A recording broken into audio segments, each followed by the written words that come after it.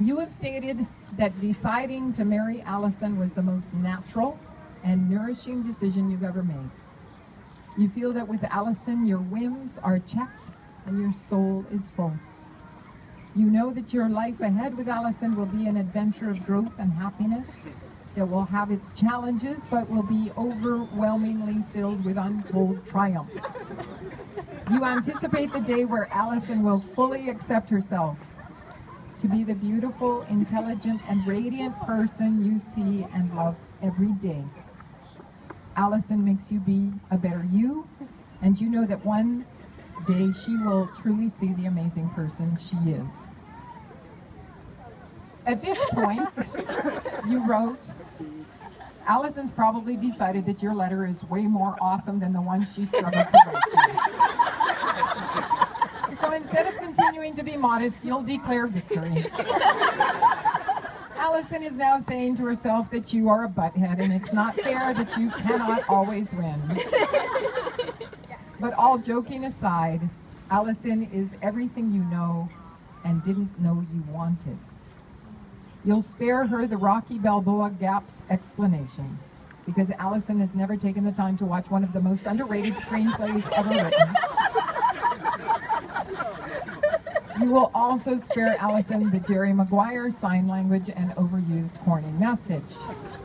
But you will close by saying that you are made full by Allison's complete love and support. You concluded by writing, Je t'aime, mon amour. Steve, are these statements a correct expression of your feelings and intentions as you present yourself to be Allison's husband?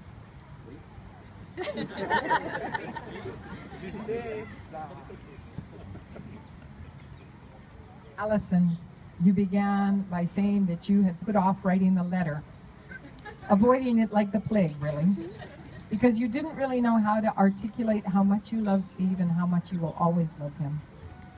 And just writing that brought tears to your eyes, but not the UFC kind. Your type A perfectionist tendencies made writing your letter quite difficult, and you're sure Steve will whip out an eloquent, heartfelt letter in about 5 minutes. You wish you had his capacity to pull off things at the last minute. But in true Allison fashion, you want to go down the list of questions that I gave you and just answer each question, but you're fighting the urge. You can't believe your big day is here and that you have fallen more in love with Steve each day since you first met at Cafe Kyla 3 years ago. And yes, when you first met, you wondered if he was going to be the one. Because you like making lists, here are some of the reasons why you want to spend the rest of your life with Steve. He can cook all of your favorite dishes, especially roast pork tofu, mapo tofu, and crispy goji.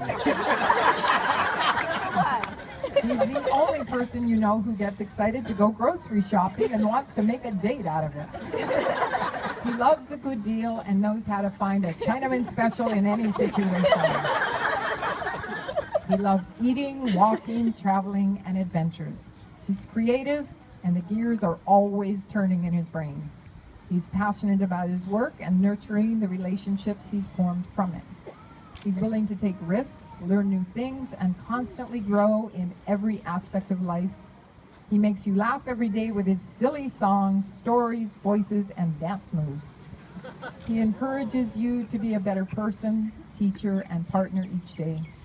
He takes care of you, he supports you, and he loves you unconditionally. As you embark on the next chapter together, you promise to love Steve unconditionally, take care of him, support him, and snuggle him. You promise to work on your relationship in good times and in challenging times.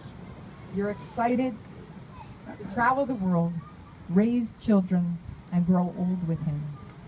You're looking forward to a lifetime of wandering and pondering, dates to Costco, Dae, Marukai, Times, Whole Foods, and TJ Maxx.